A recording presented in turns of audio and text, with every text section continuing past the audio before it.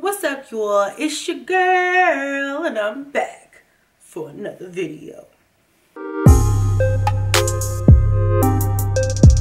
I wanted to come and have a serious conversation with you guys today and talk to you guys a little bit about how I survival of the fittest out here in this motherfucker. I feel like this is an important conversation for us to have as women in general. A lot of people are ashamed of using the system or needing the system, or ashamed to admit it. Eating candy with cash. And frankly, I'm just tired of people trying to make me feel bad about it or make me feel a certain type of way about it, because it is what it is at the end of the day. So here we go. So basically, bottom line, what I'm trying to say is, the girl has had it all. If you feel a need to call me names or whatever, I'm opening the floor for that. Go ahead. But one thing that you can never call me is a mother who did not give a shit about her kids. A mother who would not sign up for every assistance, every free giveaway, every, just to make sure her kids had what they needed, okay? And at that time, I was getting no help from child support, no help from any outside people, just me and my kids, you know? So I did what I had to do. I don't apologize for it. I've said this before in the past, and I never will. There's not a damn thing anybody could say on this planet to make me feel inferior or bad. People are going to have their own opinions about things like this. I did what I thought was right at the time, and I had to learn the hard way. You have to figure out how to make it. And at the time, that was my way, how to make it. The process with welfare is a really funny one. People don't understand. Just about got into an argument with somebody commenting on one of my old videos, which inspired me to create a new version of this video. And that video is called Government Checks. I'll link it somewhere up above. And I talked about the same type of situation. And people still have questions, and I don't understand how much more basic I can possibly make it, but I'm going to try to break it down. The biggest thing that I get on a regular basis is, I don't understand how you can survive without it. And those people who say things like that don't really know how the system is set up to work. Let me just give you guys a brief overview, okay? If I walk into a human services and say, I have children and I need cash assistance, I need welfare, they're going to say, okay. They're going to look at all of my income, and that's including child support, that's including anything my husband makes, or if you're by yourself, let's just say you're by yourself and you don't have another partner. If you get anything, any type of assistance, Social Security, whatever, if you have anything, if you have a dime to your name, they want to know about it. And if you get anything, you're so easily disqualified that, you know, it's not even worth applying. Say you go in and you're just like, I have nothing. I have no job, I have no income, nothing coming in, no child support, whatever. A majority of people don't walk in with 6, 7, 8 kids. But let's say you walk in and you have 4 kids, okay? It's different for every state, it's different for every county. They're not going to give you what Jim Bob and Sarah Marie make, or enough to compare to what an average person would need to clothe themselves, clothe their children, feed themselves, feed their children, help out with bills and things like that. They give you what they can allot for your family based off of a number of different things. Government funding, tax dollars, whatever, you know, a lot of different things go into it. But basically, they break it down by household size. If you have X amount of kids, you get X amount of dollars. There is no difference. Ages of your kids don't matter, you know, this and that. You can walk in with 10 kids and only be able to get $700 because you only get a certain amount per household, and that's just the way that it is. I'm talking about a month. I'm not talking about a week. I'm not talking about every 2 weeks. I'm talking about a month. You're not able to work. If you make anything over what you would get per month from them, so if you make $501 a month and they only allow you to have $500, you will be denied. And if you're on it, you will be cut off. When people say to me, there's no way you could be surviving without it. There's no way you could be surviving without it. It's like, you don't really understand how the system works. I think people have it in their mind that welfare is some type of payday. And it's really just the government trying to help just with a small portion of your expenses. And it's a catch-22. What they do is they give you just a bare minimum to barely survive. And you'll still have to figure out how to make it through the rest of the month. And then they say you can't work, And if you work, we're gonna cut it. Everybody knows when you first start a job, you're broke. And then if you don't have TANF and they take your child care assistance, then you're stuck paying full daycare out of pocket, and you just started a job and you're behind on all your bills and blah, blah, blah. You know what I mean? You know how it is when you start a new job and you've been off of work, you know? And then you already didn't have enough, so you're already in the negative, and then you just start a new job. You gotta go sometimes 2-3 weeks before you get your first paycheck. It's just, sometimes they transition you off and they'll let you keep your child care assistance while you work, and they don't just cut you off. They also don't let you get your child support when you're getting it. So if you get welfare, that's all you're getting, honey. You're not gonna get child support. You're not gonna get nothing. You can't have nothing, can't do nothing. All you can do is live off of welfare. That's all they want you to do. You gotta get it all, or you gotta get none of it, okay? It's just all or nothing. It's really hard, okay? It's really hard. And so my biggest thing is, it's not a fix-all. It's just a fucking band-aid, and that shit is going to come off. Like, it's gonna either be ripped off by them, or you're gonna have to rip that shit off, basically. My advice to people, young women or just women in general, who are wondering if that's the route they should go or how to get off of it, it's a mental thing. You have to mentally prepare yourself to just go to find another avenue. It's really hard to walk out of guaranteed money and walk into the unknown, but at the same time, it's gonna be for the better at the end of the day. Basically, that's what it is. It's not all kisses and hugs and roses, and yeah, I get to sit back and get $3,000 a month, and I get to go shopping and pay all my bills and just sit back and relax. I'm living the life. No, that's not how welfare is. Welfare is a struggle. People on welfare are not happy about it. The system cannot afford me. And I say that not to be bougie and not to be whatever, try to brag, I don't know, whatever. However you might misconstrue that. I don't say it to be any of those things. I say it because it's the truth. Because I can make $500 in a day, because that's the mentality that I have. I think some people who don't have that go get it, go out there and make it type mentality are the people that are welfare queens, are the people who are not gonna be able to ever do anything but live off the system, but that just wasn't me.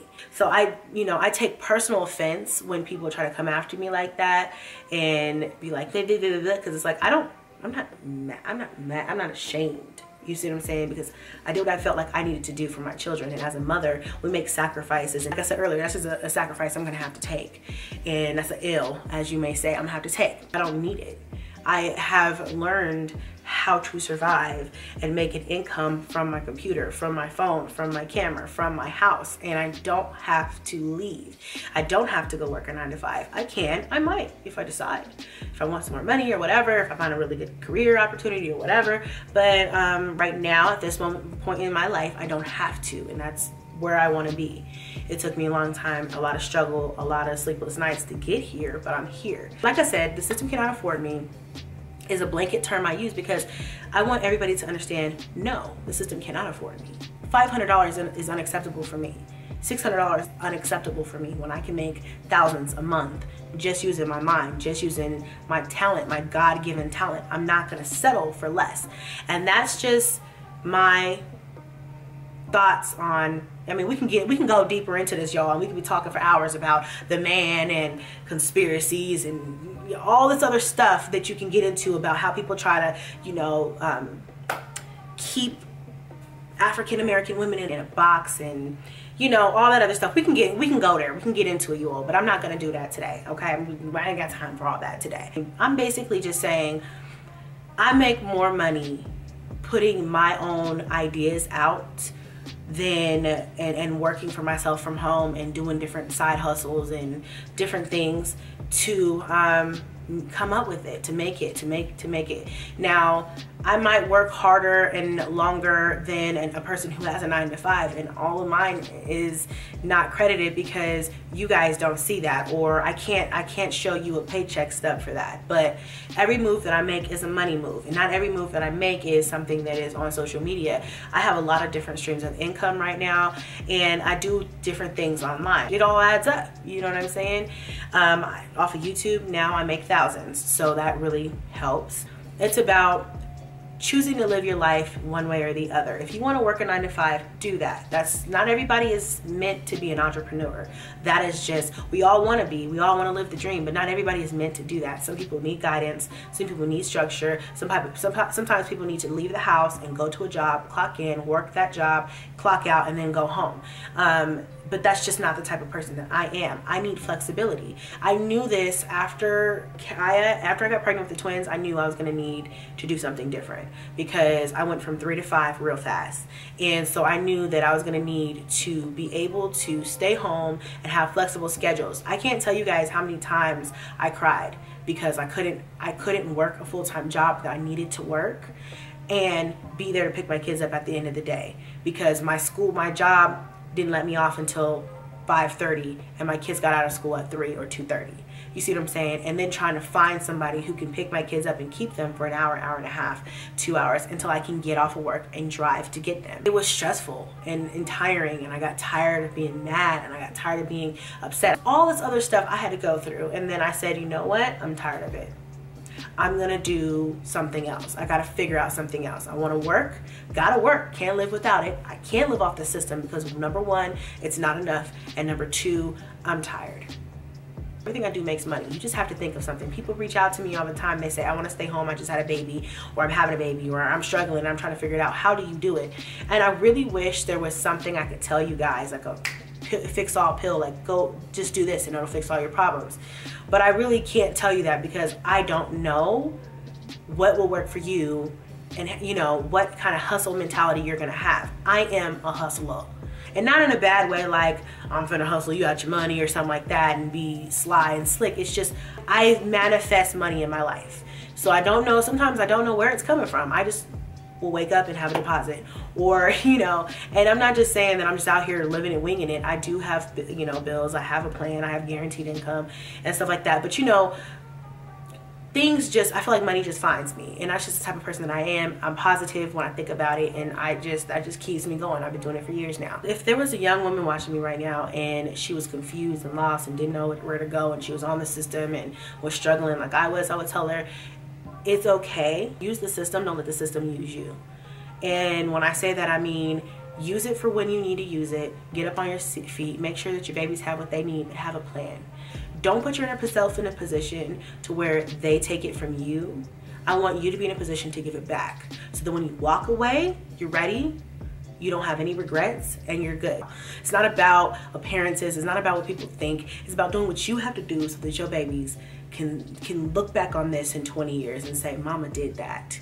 And I don't even know how half the time, but she did that. And because of that, I'm here and I'm better. That's my goal. I don't know about y'all, but that's my goal, okay? It ain't about living this life that people try to make it seem like I'm trying to live, like I'm flaunting and like I'm doing something. Y'all, I've had this shirt for probably 4 or 5 years, okay? I don't care about what I look like or what I have because I'm gonna make it happen with nothing, okay? These are leggings, all right?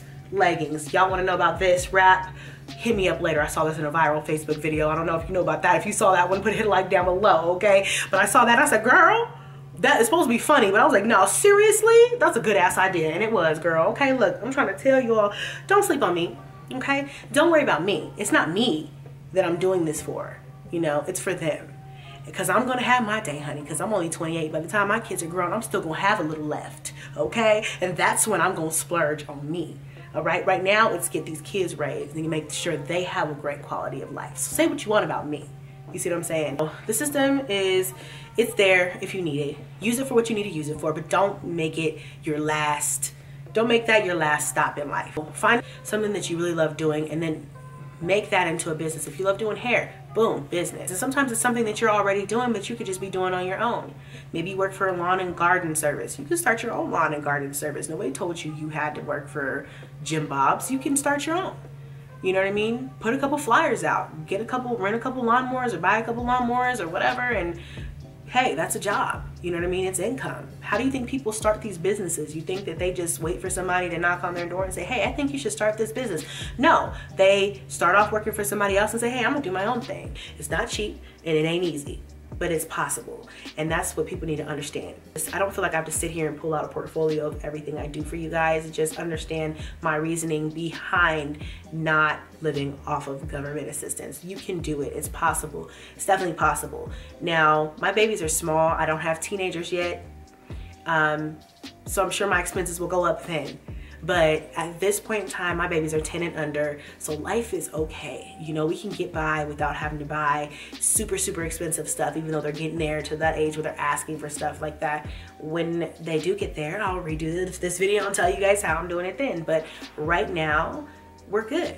You know, we're in our own little groove, and I'm gonna hustle every day to make sure that they have what they need. And I'd rather it be that way than somebody to tell me what I'm allowed to have. I'd rather just go get what I need. You know what I'm saying? Go get what you need, girl. So let this be an encouragement for the people that need to hear it. Go get what you need in life. Go get that money. Manifest it into your life. Speak positively about it.